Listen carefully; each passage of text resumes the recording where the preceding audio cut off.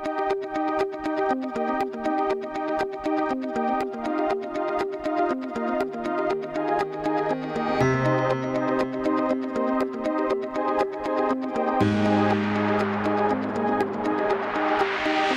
never wanted to be an entrepreneur. I was perfectly fine climbing the corporate ladder, but I realized I can do this and be happier if I go out and do it on my own. I just knew deep down that I wanted to start my own business, and most of all, I didn't want any boss telling me what to do.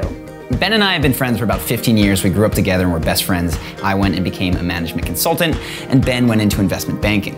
And I hated it. And I was reading this Wall Street Oasis blog, and there was a post that said, if you hate your job, you have to read this book. When I told my parents I wanted to be a dating coach, first off, like, what is a dating coach?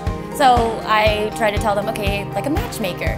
They were really confused how you could even make money off of being a matchmaker or a dating coach. They'd always add quotes to that.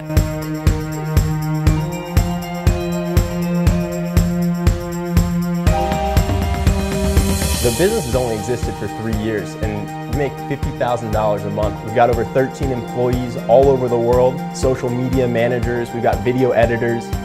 It's really crazy to me what it's become.